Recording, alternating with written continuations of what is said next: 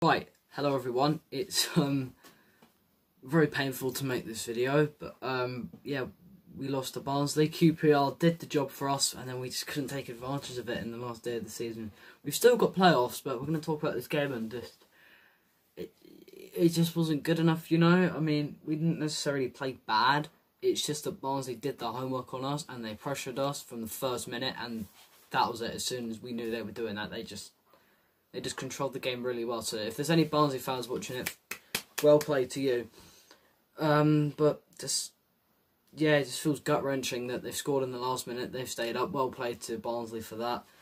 It's just, but we could have taken massive advantage, and I could be making this video celebrating, yeah, we're a Premier League club next season, but it just, we've got the playoffs, but our playoff record is not the best, so that does not make me confident at all. Yeah, if there's any Brentford fans watching this video, please comment down below. If there's any other fans of any other game that happened last night, you know, Man United, West Ham, I mean, it's Premier League, so it's not as concerned, but like Championship games, because I know there was just so much riding on every single game. I'm surprised that Luton managed to stay up. I feel really bad for Wigan fans. If there's a Wigan fan down here, let me know how you feel, because I feel really bad for them going down because of the points deduction. If they'd beaten Fulham, which they were at some point, it would have been happy for us Brentford fans to get something nice out of last night anyway. But also, they probably would have stayed up as well.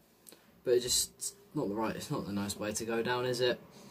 Hull also going down. I think that's actually done the world of good for that club. They can probably rebuild the club down in League One, maybe do something similar to Sunderland.